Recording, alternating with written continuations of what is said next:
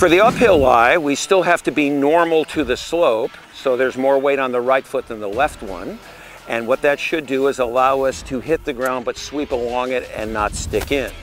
Short irons, however, are hit down on more steeply, so by keeping your weight a little more 50-50, many good players like to hit down a little bit stronger by not leaning back with the slope.